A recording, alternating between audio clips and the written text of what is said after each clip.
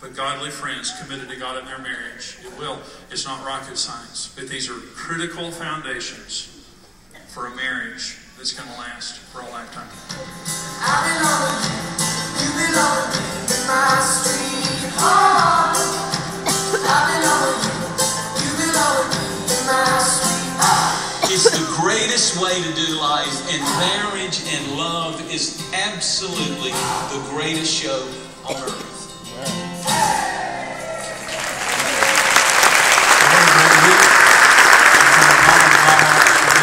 So far away from the stage, you can't even. She got the flu right in the middle of this thing.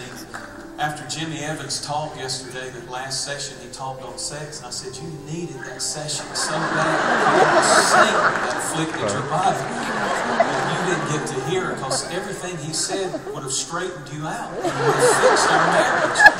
But the devil made you sick. But I'm going to get her the CDs and the DVDs.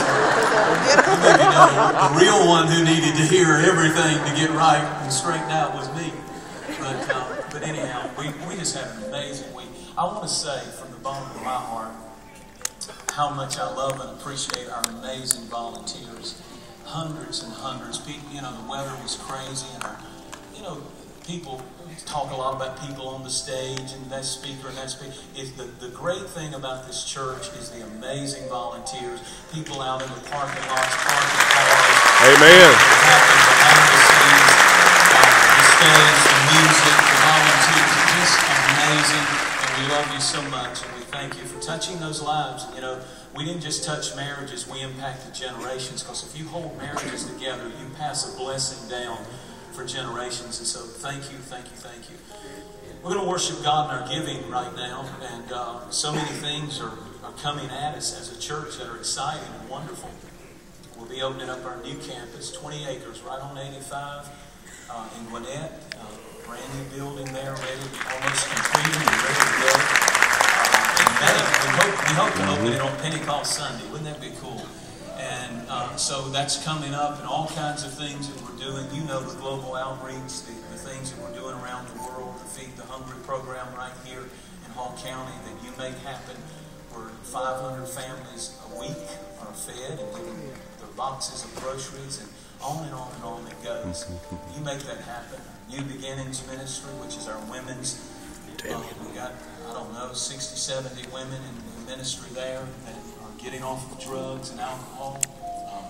Got another ministry called No Longer Bound. We've got about 80 men on a farm, 50 acres, getting their life together.